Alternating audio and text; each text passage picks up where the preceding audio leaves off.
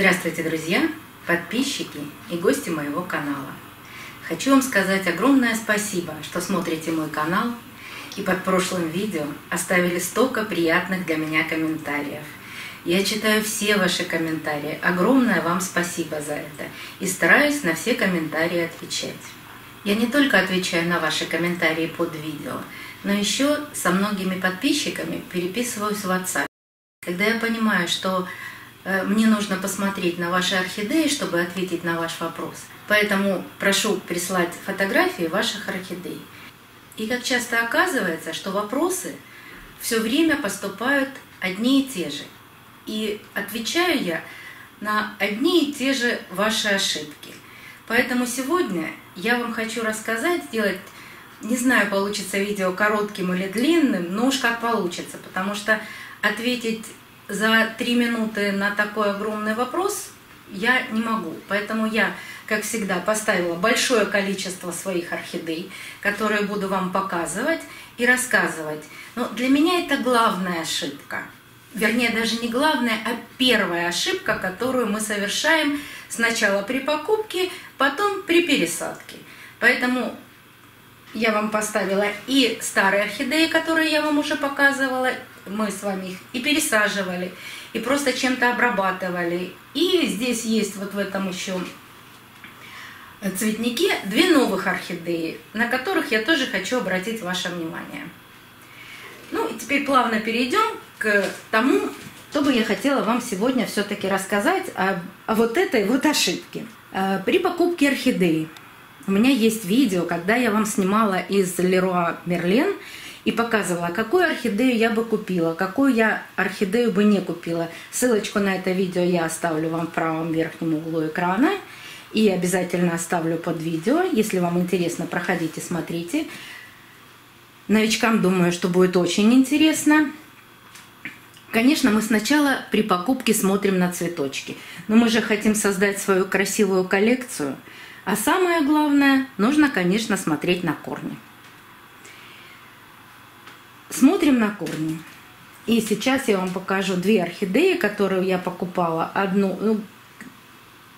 Обе покупала 2 недели назад. Одна из них из нового поступления, а вторая орхидея, я об этом точно знаю, что ее получили перед нашей самоизоляцией, и поэтому она провела в магазине почти 2 месяца. Понятно, что ее там поливали как-то, какой водой, конечно, никто рассказывать не будет, но поливали. Одна орхидея вот такая. Пакет я, конечно, за неделю с нее уже сняла, но вот бирочку даже еще не снимала. У нее был при покупке у нее был один распущенный цветочек. Сейчас она за неделю продолжает распускать свои цветы. Не определяла название. Некогда. Обязательно посмотрю. Давайте смотреть, что у нее с корнями. Корни неплохие. Я их вчера поливала специально, поэтому они такие зелененькие. Есть в горшочке мох, но пересаживать я ее на данный момент не буду. Есть сухие корешки. Пусть она распускает все свои бутончики, а потом посмотрим, что с ней дальше делать. У этой орхидеи нет видимых плохих корней. То есть черных, сухих, коричневых корней нет. Но вполне возможно, и даже на 100%, у нее здесь будет торфяной стакан. Как всегда, стараюсь убрать от верхних корней грунт немножко. Буквально вот снимаю 2-3 кусочка коры, чтобы туда проходил воздух. Основание у нее не черное, но есть сухие корешки вот здесь. Поэтому эту орхидею я оставляю в таком состоянии.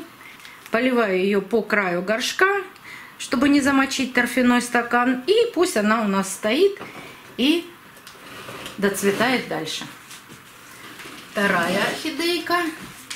Вот это та орхидея, которая простояла 2 месяца в магазине. Ой, она очень тяжелая, поэтому я ее буду прям придерживать за цветы. И даже с той стороны положила камешек, потому что горшок перевешивает. У нее как бы тоже все корни видимые, хорошие, но не все. Видимые-то вот они хорошие, но если присмотреться внимательно, вот это те плохие корни, о которых я говорю. И когда вы покупаете такую орхидейку, а она была уже уценкой, потому что 2 месяца она простояла, вот такую орхидею, смотрите, с этой стороны плохие корни есть.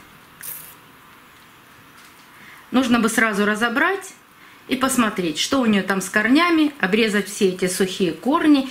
И вполне возможно, что за 2 месяца внутренние корни, которые находятся в торфяном стакане, очень похоже, что они будут гнилые.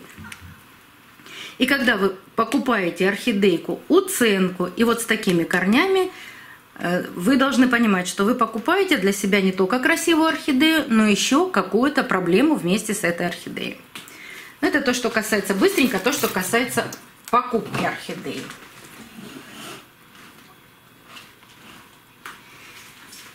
И для меня самое главное, в какой же момент пересадить орхидею. Неважно, в какой грунт ее посадить, в керамзит, в кору, в мох. Неважно абсолютно, в какой грунт вы ее будете сажать. Но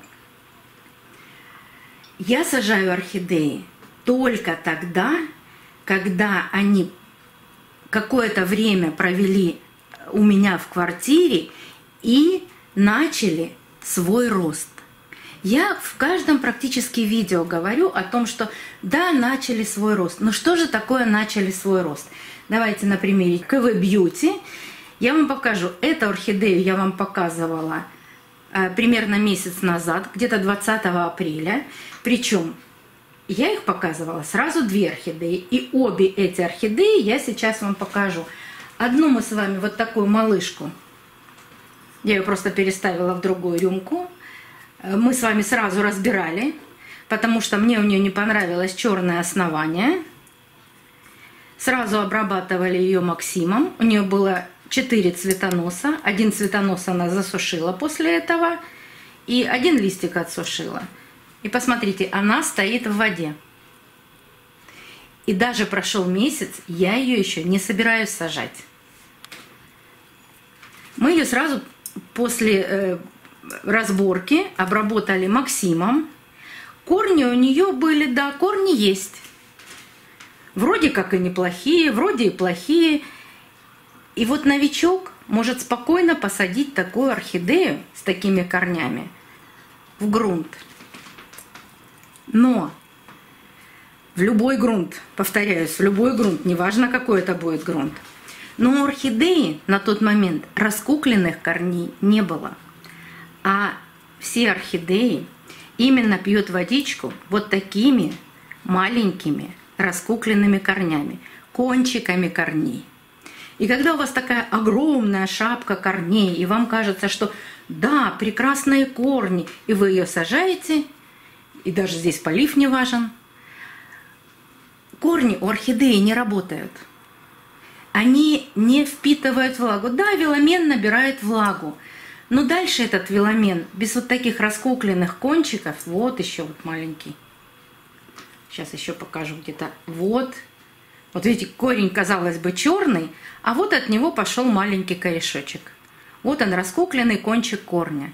И вот только этими раскукленными кончиками корней орхидея будет передавать влагу в листики. А вот эти корни еще не работают. Да, они напились воды, там просто намок веломен. И все. И когда вы посадили без раскукленных корней орхидею, 99%, что такие корни начнут гнить. И вот эту орхидею мы разбирали. А КВ Бьюти месяц назад мы не пересаживали. Мы ее оставляли так, как она есть. И давайте посмотрим, что за месяц произошло. Ну, во-первых, у нее вырос листик. Вот орхидея иногда так начинает расти листик и не открывает его. Не надо стараться открыть этот листик. Она сама откроет листик. И давайте посмотрим, что у нее произошло с корнями. Ну, еще хочу сказать, что она распустила все свои цветочки, не сбросив ни одного. Не потерялся тургор у листьев с орхидеей. Ну, все в порядке. И давайте смотреть, какие же у нее корни. И вот что произошло за месяц. Посмотрите.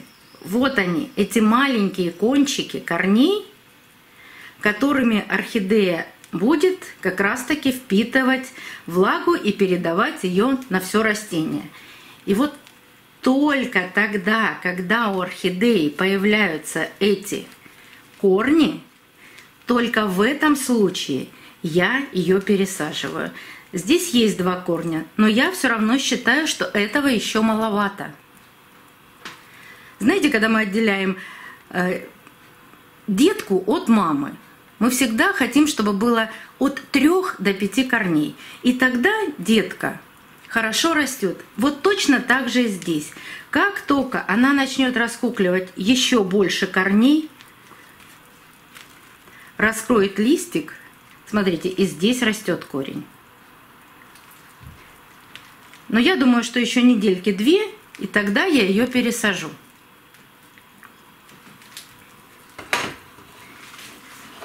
Еще пример. Я вам буквально неделю назад показывала орхидею Чармер. Ссылочку на это видео оставлю. Вот он, Чармер, который неделю назад мы с вами пересаживали. И орхидея Дикий кот, о котором я сказала, что я еще не готова его пересаживать. И вот сейчас на примере еще дикого кота вам покажу, почему я не готова пересаживать и почему я все-таки его убрала из старого стакана. Ну, во-первых, Чармер. Мы его посадили неделю назад. Я вам говорила о том, что у Чармера были просто великолепные корни. Ну, опять же, он растит листик. Обращала ваше внимание, что даже на сухом воздушном корешочке он начал растить новый раскукленный корень. Смотрите, в горшке после посадки тоже появились вот они, маленькие новые корни. И вообще у Чармера корневая система была огромная, хорошая, и было очень много раскукленных корней. То есть Чармер начал расти, и его можно пересадить. Поднимаю горшок, показываю вам, что в горшке. За эту неделю я Чармер ни разу не поливала. Водички налила, вот край горшка, вот где посажен, и вот водички всего вот столько. И не поливала. У нас было очень влажно, поэтому поливать не было никакого смысла. Сейчас я подниму горшок. Покажу вам, что происходит в горшке. Ну, не все корни видны. Смотрите, прошла неделя, корни еще зеленые. Поливать Чармер, конечно же, не надо. Чармер продолжает расти. Вот, казалось бы, керамзит кажется сухой, а корни-то у нас еще зеленые. Чармер продолжает прекрасно расти.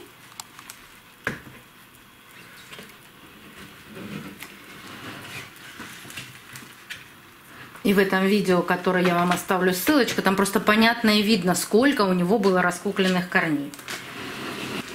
А теперь дикий кот. Неделю назад я его показывала, он был еще в старом горшке. Но мне не понравилось то, что он очень много начал сушить в верхних воздушных корней. Поэтому я его разобрала. Видимых корней у него не было, раскукленных молодых корней совершенно не было. Поэтому я его разобрала и поставила в воду. И казалось бы, вот смотрит новичок и говорит, ну посмотрите, сколько же корней у него. Ну огромное количество. Ну почему же такие корни не посадить? А вот нет. Такие корни я сажать не буду. Потому что очень велика вероятность, что так только как закопаешь в любой грунт такие корни, а они не рабочие. Они не поставляют водичку в растения. И вполне возможно, что вот эти хорошие корни и сейчас же сразу начнут гнить. Много вопросов. Я поставила орхидею в воду, и у меня начали плесневеть корни. Я небольшой сторонник сразу безумных каких-то обработок. Вот смотрите, я его поставила в воду. Стоит он уже 3 дня. Никакой плесени на корнях не появилось. Но была у меня такая орхидея. Вот она тоже стоит на заднем плане. Когда мне ее принесли и сказали, что орхидея умирает, спасай как хочешь, я ее разобрала из грунта, было примерно вот такое количество огромное корней. И когда я его поставила в воду, видимо, инфекция у орхидеи уже какая-то была. И все корни начали покрываться какой-то плесенью, мхом. Вот тогда я обязательно применяю какие-то лечебные мероприятия, применяю к этой орхидее. И тогда я просто корни обработала Максимом. Вот здесь я сейчас смотрю, то ли дать возможность орхидее самой решить, раскуклит она корни или нет, то ли вот те корни, которые были в торфяном стакане, потому что шея орхидеи чистая, то есть скоропомощные меры никакие не нужны. То ли она у меня постоит какое-то время в воде, и как только она начнет раскукливать корни, тогда я ее смогу пересадить. Но на данный момент, вы знаете, у меня такое впечатление, что ей сейчас не хочется раскукливать корни, потому что она практически из каждой вот этой веточки, которой она распускает цветочки, сейчас поверну, покажу, она решила, что ей нужно еще нарастить бутончики и еще немножко подцвести.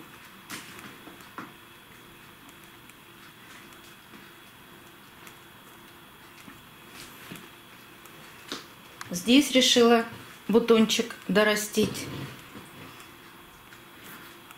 Вот здесь решила дорастить бутончик. Поэтому такое впечатление, что просто ей сейчас не до корней. Но сажать в таком состоянии я все равно не буду орхидею. Я считаю, вот это главной ошибкой — взять и посадить орхидею с нераскукленными корнями. Так что мой главный принцип пересадки орхидеи — это дождаться, пока орхидея начнет раскукливать, растить молодые корни, и только после этого ее пересадить. А до этого, если невозможно держать ее, например, в ее покупном горшке и в покупном грунте, я их всегда ставлю в водичку. Вот эта орхидея, о которой я вам рассказывала, что у нее все корни сгнили, появилась плесень. Ее очень неудобно показывать, она вот так размахнулась во все стороны. Да, я ее обработала тогда корни Максимом. Во-первых, сразу ушла вся плесень с корней. Если у вас, вот вы поставили орхидею в воду, и у вас появляется плесень, конечно, сразу же обрабатывайте каким-то фунгицидом. Я обрабатываю всего 4 у меня препарата, которыми я пользуюсь. Это Максим, это фундазол, это топаз и фитоловин. Но если у орхидеи корни хорошие, я стараюсь, конечно, не применять эти препараты. А если какая-то есть уже плесень черная, конечно, разные препараты под разные болезни. И фундазол появился у меня давно, но я им не пользовалась. Но сейчас какое-то огромное количество орхидей с фузариозом, поэтому сейчас приходится часто применять и фундазол. Ну, а эта орхидея, когда она нарастила корни, когда она раскуклила корни, я вам показывала 2 этапа раскукливания ее корней, и мы потом с вами сажали ее. А сажали только по той причине, что она вот к этой почке, которую она решила цвести, и вот так она уже цветет, она еще выпустила, давайте вот так покажу, вот этот цветонос, который тоже сейчас распустился, и она решила его еще продолжить и наращивает бутончики на этом цветоносе. И давайте я вам покажу, какие корни в горшке.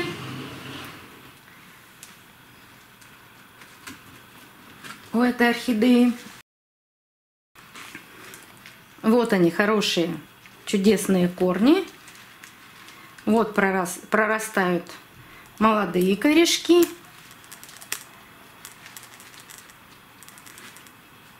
Вот так орхидея продолжает свое цветение и продолжает свой рост. Кстати, когда орхидея цветет, если у орхидеи все в порядке, она не закукливает эти корешки. Но активного роста корней не происходит. Вот когда орхидея заканчивает свое цветение, она начинает проращивать листик, начинают бурно расти корни, и она переходит в вегетативное состояние, то есть в состояние роста. А пока ей хочется доращивать бутончики, она вот в таком одном состоянии. Роста листиков и корней пока не происходит, но и не происходит никаких загниваний корней. Она просто вот этими кончиками корней питает орхидею влагой, и все у орхидеи прекрасно. Я бы хотела все-таки разобрать одну орхидею и показать вам ее корни. И все-таки вот эту орхидею я хочу разобрать у нее корни. Я ее не буду ни пересаживать, ни там ничего-то другого вам показывать. Просто посмотрим, какие у нее корни. Но орхидея пострадала сильно за эти 2 месяца. Посмотрите, у нее и лепесточки обломаны. Очень много. И даже как-то исхитрились полгубы у нее оторвать. Но посмотрим просто ее корни, потому что держать ее больше смысла нет, потому что здесь есть корни гнилые, я вам ее уже показала. Поэтому просто вынимаем ее из горшочка и смотрим, какие у нее корни.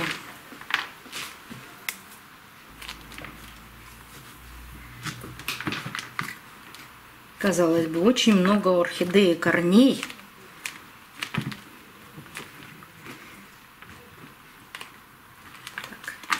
Хотелось бы их не поломать.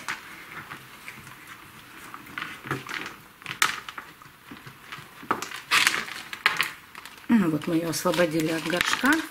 Корни мы не поломали. Ну и смотрим теперь на проблемы.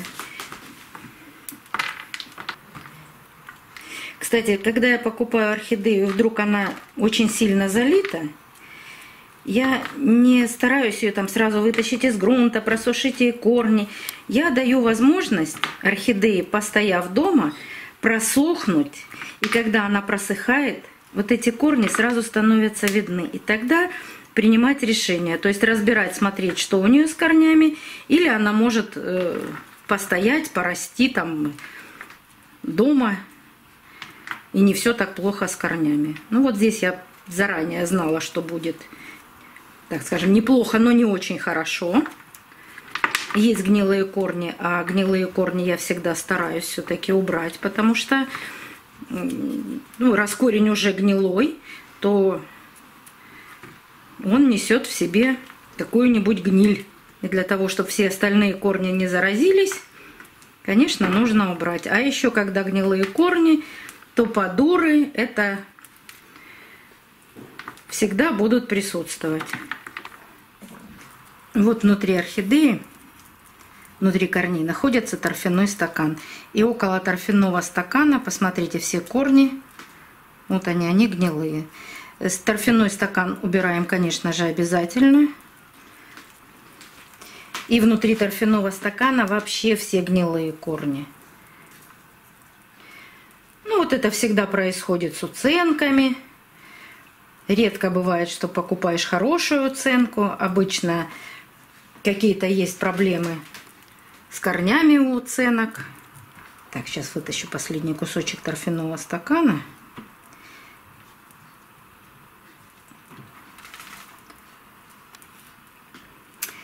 Ну и что мы смотрим? Вот гнилой корень, совсем гнилой корень. И он у нас закручивается, бог знает куда. Вон он. Ну, этот видимый сразу гнилой корень, конечно, мы отрезаем. Причем весь. Не оставляем от него ни тяж, ничего, потому что корень Он не то, что веломен сгнил, он даже уже, вот он сам тоненький корешок, он тоже уже не рабочий весь. Поэтому такой обрезаем сразу. Потом все вот такие сухие корни обрезаем тоже. Вот эти сухие корни орхидеи уже точно не пригодятся.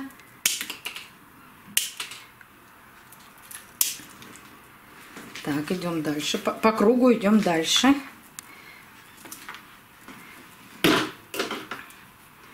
Вот еще сухие корни, которые тоже мы сейчас обрежем. Вот это все видимое можно обрезать до промывки орхидеи. Так.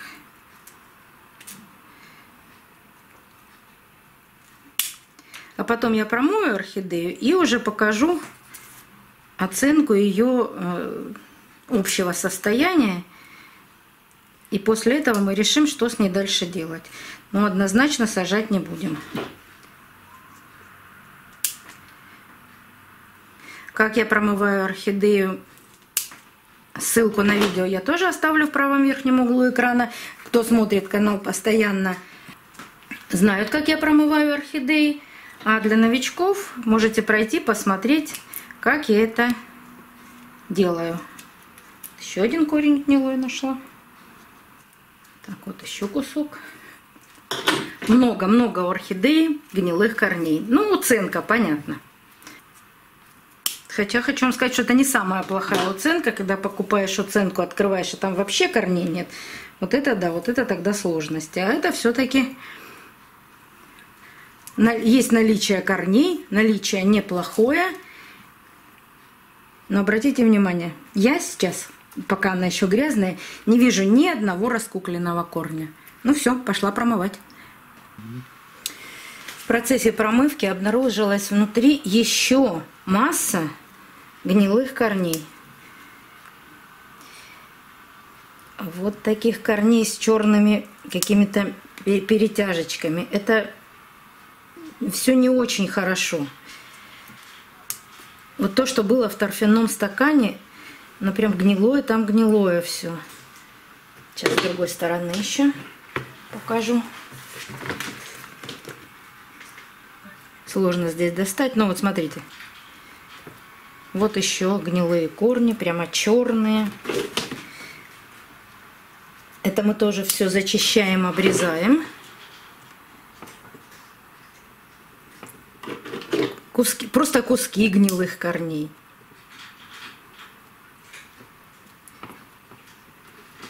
Белый корешочек — это хорошо. Просто этот корешок не видел света, поэтому он белый. А вот все гнилые корни нужно обязательно обрезать. Кстати, такой белый корешочек может в скором времени и раскуклиться.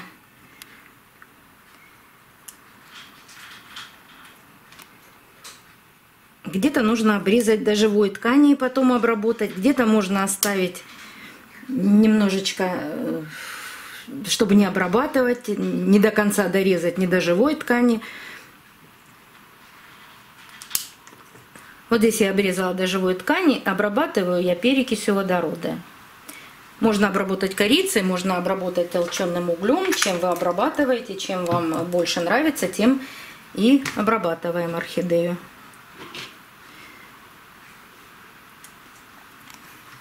Так, ну и резюме нашего сегодняшнего видео. Вот, казалось бы, смотрите, какая огромная куча корней. И кажется, что они зеленые, здоровые, замечательные.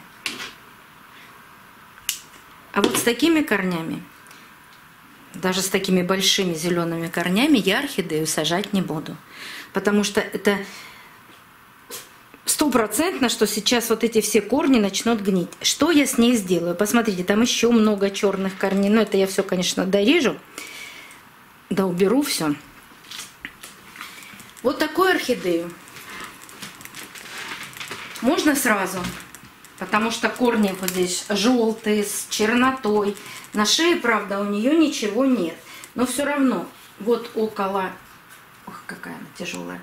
Смотрите, вот здесь есть... Вот это тоже все зачистить надо. И здесь, около ствола, в самом-самом начале орхидеи, есть, ну, скажем так, неприятное черное пятно. Вот это следы от воткнутых палочек. Вот на корне. А вот это черные пятна. Вот такую орхидею я бы обработала Максимом. Давайте, чтобы не затягивать это видео, как я обрабатываю Максимом, я уже снимала вам видео подробно. Я оставлю ссылочку в верхнем правом углу экрана и под видео. И вот эту орхидею после обработки Максимом я просто поставлю вот в такое кашпо.